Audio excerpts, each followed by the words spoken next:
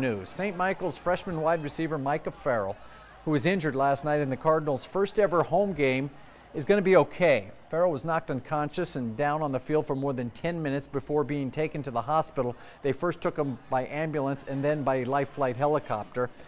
But in a Facebook post by the family, they say all tests came back negative. Micah has been released. He's back at home. He is suffering from a pretty severe concussion.